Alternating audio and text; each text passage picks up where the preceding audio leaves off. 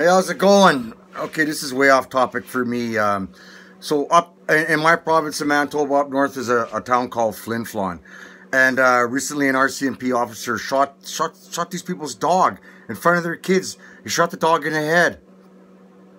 Cause why? Why? It's just a dog that looks like my dog. It's probably a lot smaller. You know, some of my friends ask me, I've been thinking about getting like an evil dog, a dog I'll have to go to school with to learn to make sure he does his job. People ask me why. Yeah, because cowardly fucks like that are going to be running around with guns. You know, I've talked about Mounties now lowering the standards. Well, what kind of idiot law enforcement officer doesn't know how they have no training with what happens when you respond to a call and there's a dog? Sir or ma'am, could you put your dog away, please? Oh, the dog lunged at me.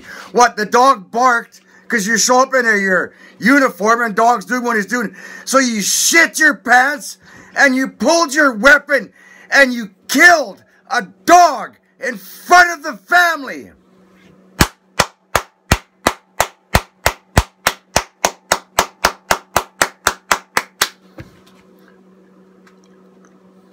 Well done, Constable. Well done. Gosh, this is Canada. I'll bet you get a special reward to pin on your chest. Maybe a big ceremony. La la la la la la la la la la. Praise to the dog killer. You cowardly piece of crap.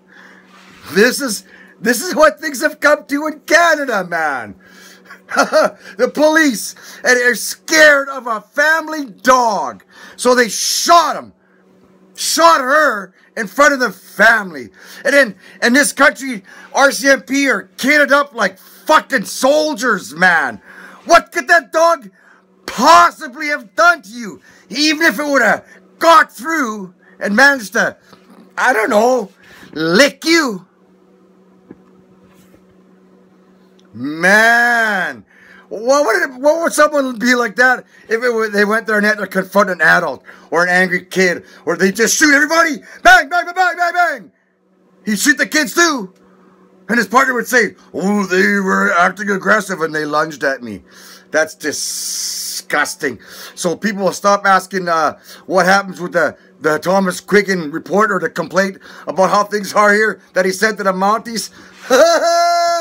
Yeah, I guess, you know, Mr. Quiggin's lucky that Mounties don't come to his house looking for his dog.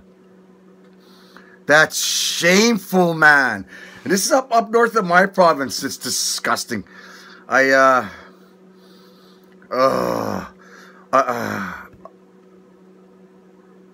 got this story from another YouTuber's channel.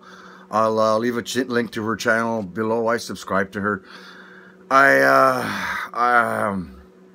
It's just horrible, man. It's disgusting, and it's just the state of Canada. Thanks for watching. Like, subscribe, all that stuff.